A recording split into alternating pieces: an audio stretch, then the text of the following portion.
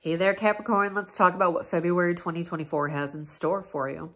So this is a time frame, right, where we have all those fast-moving planets going through Aquarius. Aquarius, of course, is the sign of change. It's the sign of new energy.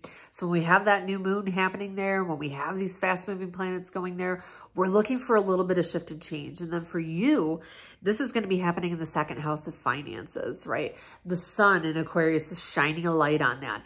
But it's also shining a light on the other Aquarian side, which is about freedom.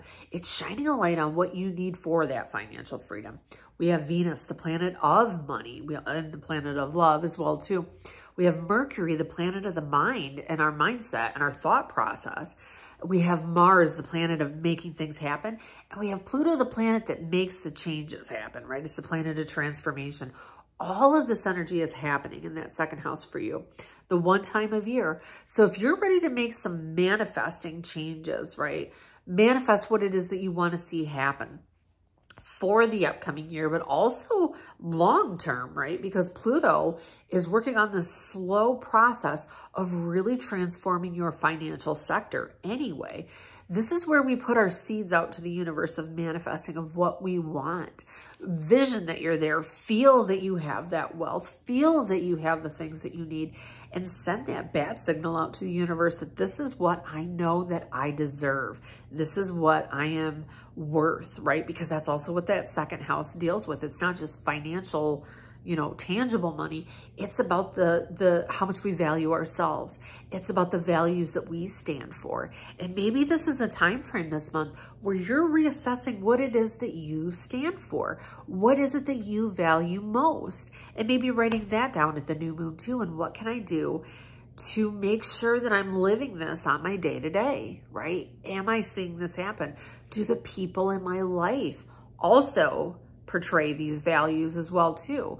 And that new moon gives us a chance to say, okay, maybe these things aren't happening. Help me to know what I can do to move forward in this new energy, right? Valuing yourself and saying, I'm worthy, right? I'm worthy of great things. That's exactly what all that energy is going to be happening. And then so maybe, right, we realize where those changes need to occur. We have Mars, the planet of making things happen. It's the energy, it's the engine of the universe. Well, our universe, the solar system. We have that aligning with Pluto, the planet of intensity and transformation. So when you have the planet of making it happen, aligning with the planet of change, we will be feeling around Valentine's Day that we need to make it happen, right? So this may be where you realize you've already created those plans on what it is you need to find that financial freedom. I'm sorry, blah, blah, blah. That is exactly what you're going to do in that time frame, is get your feet moving forward to make those changes, right? Maybe it's where you draw your line in the sand and say, no more spending, no more this, no more that, whatever it might be. That's definitely going to be happening in that time frame. Now, we look at those things and we say, okay, I want this money, but what do I need to do to make that happen?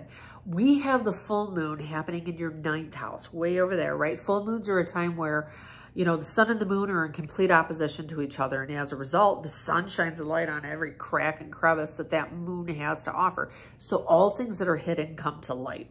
And so you might be finding with that financial energy what you need to do to make those changes, that 9th house might be the answer, right? We find in astrology that the answer always comes in the opposition.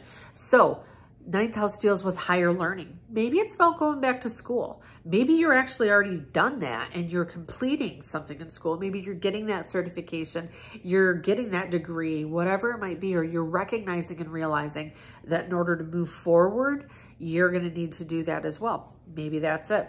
Full moon is a time for travel. Maybe you find that you're traveling for work. Maybe you're just going on a trip, whatever it might be.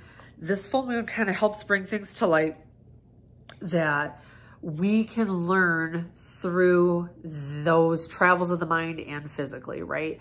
They may bring the insights that you need for that financial sector down below. So, hey everybody, thank you so much for watching and have a wonderful February.